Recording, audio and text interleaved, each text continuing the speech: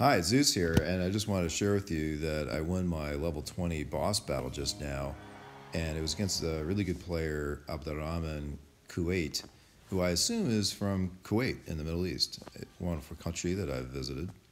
So, Shukran, Abdurrahman.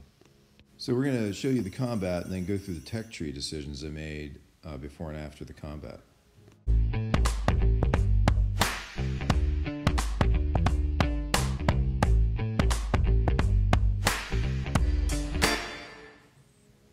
So here is my battle against Abdurrahman.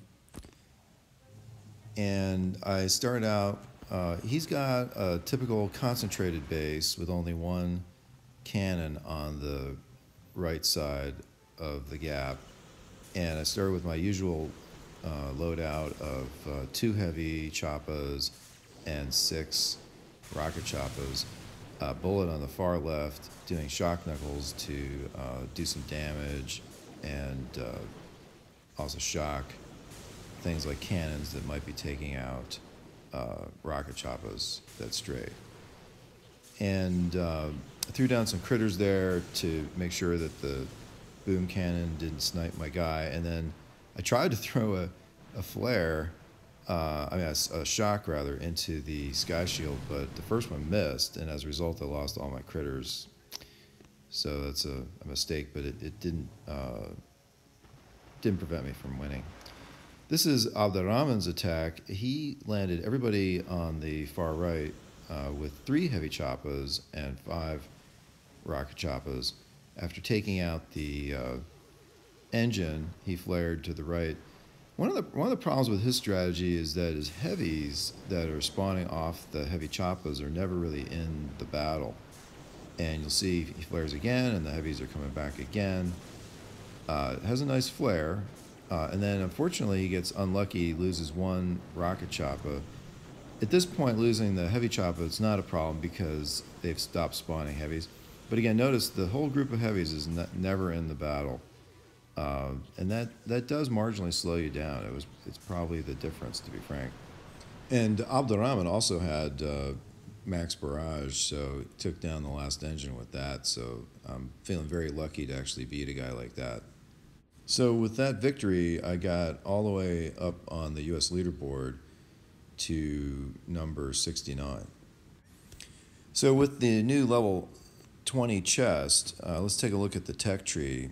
I've maxed out pretty much everything at the beginning other than bullet and flare.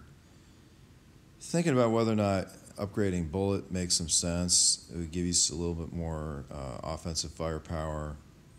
Have not upgraded the mortar all the way. They're pretty low damage. Have not upgraded the gunboat energy all the way. The barrage, some people are beating me with barraging out a 4th engine, but I'm so far away from getting the keys to maxing it out. So I'm debating between those 3 things: gunboat energy, barrage, and bullet. I don't know. It's a close call. You know, if I use the keys and I can't upgrade the barrage, if I hold on to the keys, I can upgrade the barrage. But other people may advance in the meanwhile. It's a tough call. You know, the other issue with upgrading bullet is how long you're going to use bullet. You know, is there, other heroes that you're more likely to open in the future, like Brick? Pretty effective once you max her out, you know, because it speeds up your troops. And this is all about time in warships. And then Kavan, because you get a cascade of additional troops that just keeps coming and building. You can build up like a wave of troops towards the end of a combat. So it's all good questions. So I think for now I'm just going to hold on to the keys and upgrade the barrage. All right, well, I hope you enjoyed the video, and if you did, please subscribe to the channel, give us a like, and thanks as always to Hercules for the video editing. I think it's shock punch, not shock knuckles. No, it's shock knuckles. Oh.